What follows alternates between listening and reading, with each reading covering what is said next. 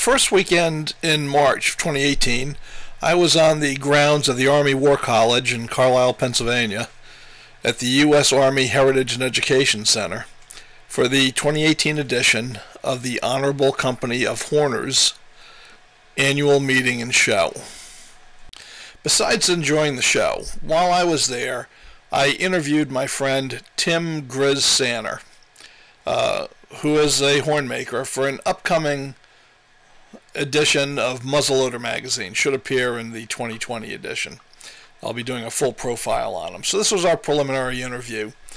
And this was a great time to interview Tim because it was at this annual meeting of the Honorable Company of Horners that Tim was raised from journeyman horner to master horner status. And he truly deserves it. Tim is just a phenomenal guy.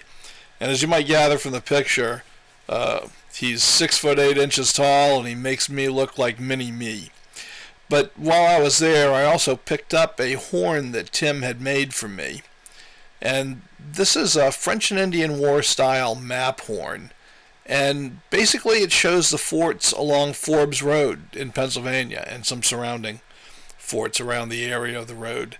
Very typical design of the period and just beautiful and quite typical of Tim's work.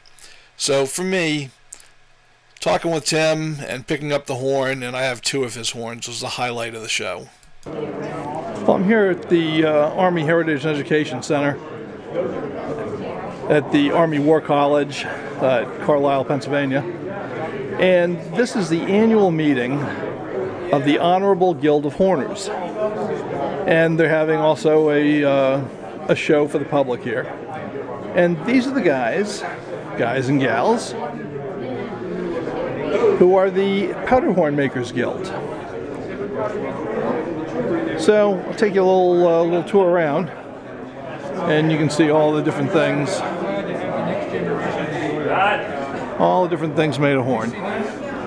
Of course, in a lot of ways, horn was the plastic of its age, and you can find a lot of interesting items made with horn from the period, not just powder horns.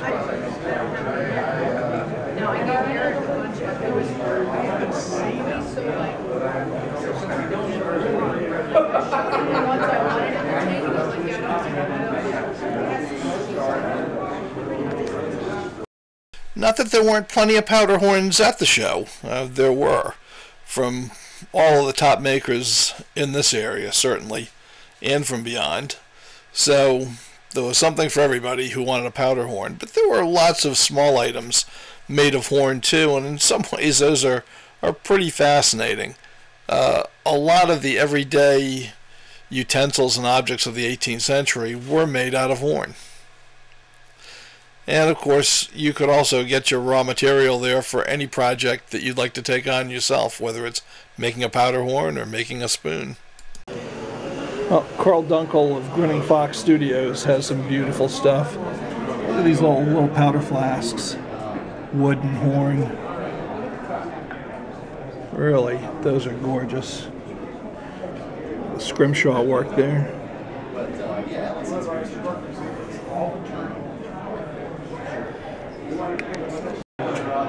Here at the table of the talented and charming Chris Polizzi.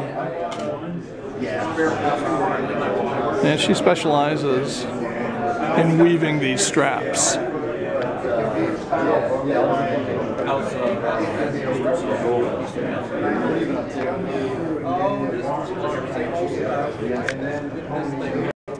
A display of books of the craft.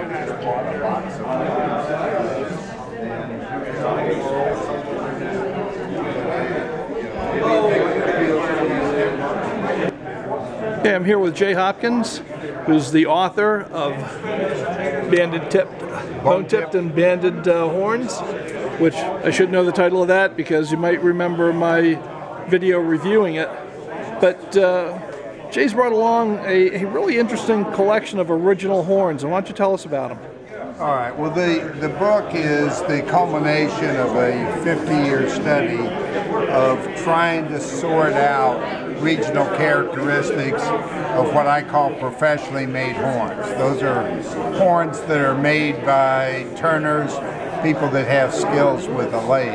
And volume 1 sets the stage, talks a little bit about the early documented horns that shows that this goes back to the 1740s and probably was continuous from that time up to the 1850s or thereafter.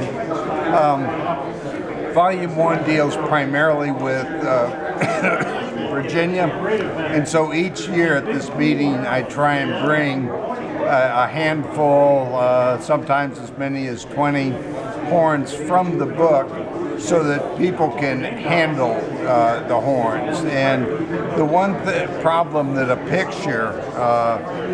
with a picture is that a small horn will look very similar to a very large horn. Mm-hmm. So getting the impact of having the horn in your hand is a very useful thing. So that's the rationale for bringing these examples. Well, besides the horns themselves, there were all sorts of muzzleloading items to go along with them, like these excellent horn straps made out of leather, shot and ball bags, various loading blocks, powder measures, and all sorts of accoutrements. Even some bear oil, if you can believe that, to lubricate your patches or keep your gun lubed. So that's a brief look at the show, and maybe if you're in the Carlisle, Pennsylvania area next March, you'll come on down. It's a great little show, and it's open to the public at absolutely no charge, so how can you go wrong? So if you like horns and you like muzzleloading, this is a good break in the middle of the winter.